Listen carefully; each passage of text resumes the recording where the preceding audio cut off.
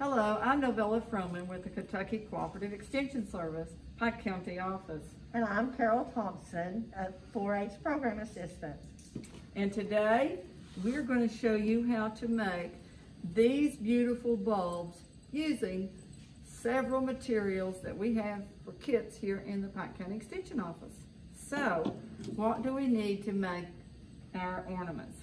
Well, Carol, I'm going to let you start out with the gold one. What are the things you'll need? You need a bulb and ribbon and paint, a pencil, toothpick, decoupage, floor wax, and sponges. So, if I were to go over the materials for this one, it would be the same, except we do not use floor wax. So, it's all the same, and so we're going to get started. So, this is called the Starry Night Bulb Challenge, and what we're going to do first is we're going to pour our blue paint into the bulb. Okay, and then we're going to twirl it. And you may get it on your hands, which is okay, because guess what? This is acrylic paint and it will peel off. So that's the thing I like about using the paint. So while I'm doing that and twirling it and getting it covered, Carol's gonna go over how to do the first step of making the glitter bulb. So I've already got the floor wax in here. So you take and you put your glitter down inside the bulb. And you start and you shake around, and the floor wax mixes with the glitter and it sticks to your bulb. So I want to tell you a funny story of what happened when we were doing the floor wax. We thought, well, why not put in glitter and floor wax and put a little bit of a blue background in the back. Well, there was a chemical reaction. You talk about science. And these two had a chemical reaction and the stench was horrible. So we learned not to do that again. So we're going to continue to coat our bulbs and we'll be right back with the next step. Okay. All right, I've coated the inside of my bulb with the blue paint. Now, we have included a little cup for drainage. Because the bulb is not getting a lot of air, it is probably going to drain for a while. So just turn it upside down and you're ready to decorate the bottom part of your bulb.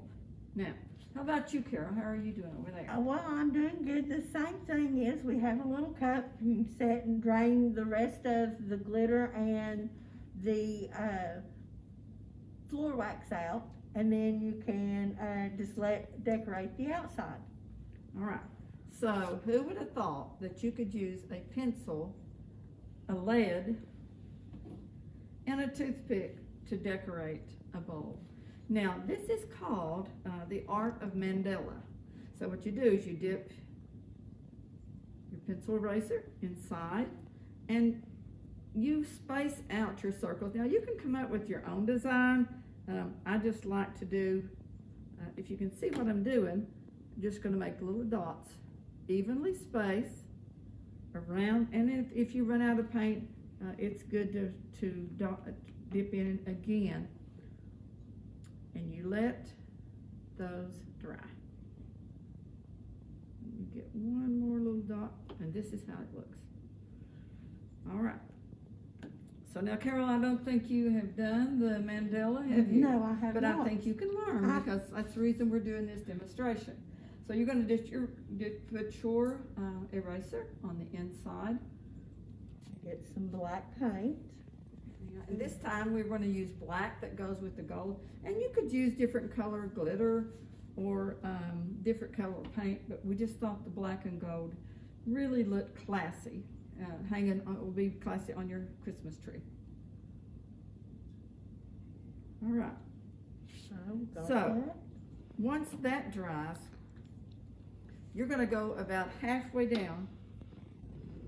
Now, I don't know about you guys, but when it comes to drying, I'm impatient. So I use a blow dryer sometimes to blow it dry.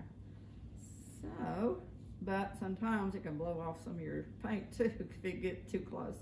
So I'm gonna paint, I'm gonna do some more around the middle of my bulb and just evenly space it.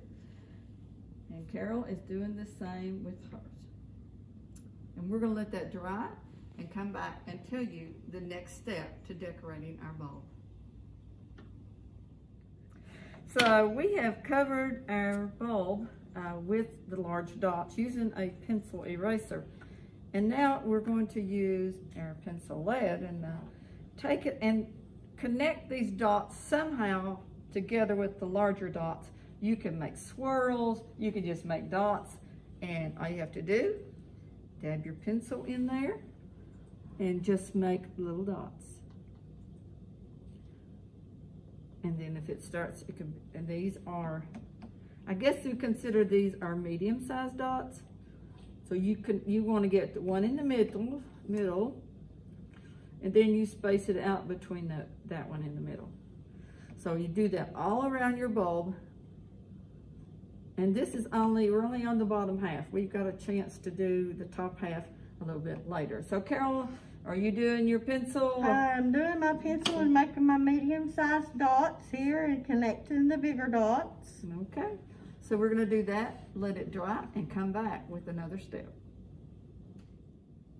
Okay, so the next thing we're gonna do, and by the way, while we were in break, our dots have dried.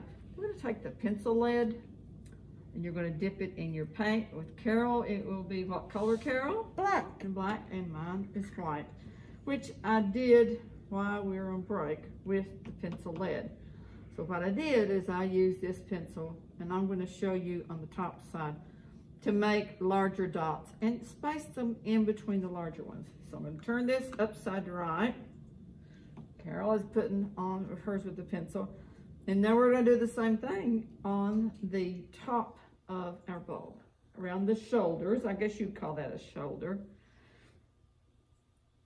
And you just space your dots using your pencil eraser. And as you can see, that one didn't have enough on it. You can go back over it. Another thing I've seen done, it's pretty interesting, is that you can put a dot within a dot. So if you wanted like another color, you could put a smaller dot inside. But I did not think that that worked well, because I really like this blue and white, almost looks like stars on our Christmas bulb. So as you can see, I've got mine. You're getting there. So you'll need to turn yours upside down and work on the other side, because the other one is drying. So I'm going to go ahead. I see a place right here. And we're going to now use our pencil lead, and we're going to make, we want to do our dots down, connecting all the larger dots. So, using the pencil lead. So, halfway in between, and then you do it spaced out. Now, some people even like a little twirly design. Oops, got there, made a mistake. But you can always use just a simple dot. You don't have to be a fantastic artist to get this done. So we're going to fill those in. And you got yours drying, Carol? I've got mine drying. And when this is dry, we're going to tell you the next step in making our ornaments. Mine is Starry, Starry Night, and yours is? Just a pretty decoration. Oh, it's a crystal. It's a crystal. Golden bulb, but we will be decorating our Christmas tree. All right, so we have used our pencil lead and decorated our bulbs. And how's yours looking, Carol? Mine's looking good. My golden globe, my golden orb. There you go. And that's a challenge, because I think you all can do this, though. This is really easy. So we've got that, and you're wondering, why do I have this toothpick? Do you know why we have the toothpick? I don't know why we have the toothpick. Because little tiny dots can be added. And mine's got a lot of space. I mean, notice that?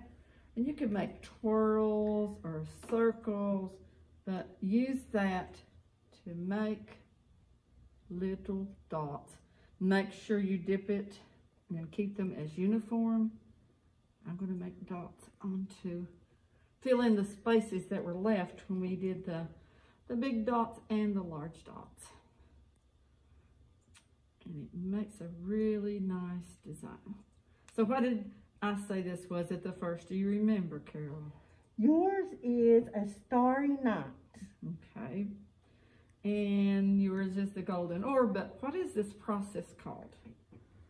Remember? I don't remember. Mandala. Mandala. So it is an art of using dots to make a decorative object. So now I've got my dots and I've put in the tiny ones, the medium size and the large ones. We're going to let that dry, and Carol's still working on hers, and then come back and we're going to show you how to make it nice and shiny and to make sure that the paint stays on there. All right, so we have decorated our ball. We have put on the decoupage to make it shiny. Do want to point out that this will dry out really fast, so you need to put a lid on it and save it for other crafting projects. So, and make sure that you wash out your sponge, because that will dry and pretty much destroy it. And that can be used for a lot of other objects. So, we're going to put our top cap back on it. I did want to show you an idea for a different color combination. This is using red, and I think it's very pretty, and add a few more of the different size dots and it can be very attractive too. So we're going to put our cap back on, and then we're going to, and these are a little bit flimsy, so they're a little bit hard to get on. There we go. This one is not wanting to cooperate. Did you get yours on? I got mine on. Well, so, and then we have a ribbon included in the kits that we have, and that's where the ribbon will go, and it goes in the hook.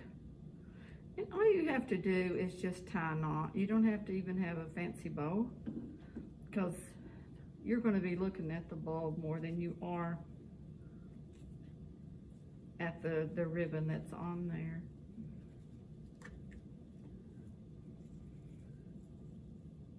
Into a little knot, and I'm going to work on getting the cap put on there, because those have bent in. And there we go. And so Carol, you've got your ribbon, your little ornament. I've got mine. And I'm going to tell you something, Carol. With 4-H, what do? We make the best better. We make the best better. So get on our Facebook page or even on our YouTube channel to find out how to make this ornament.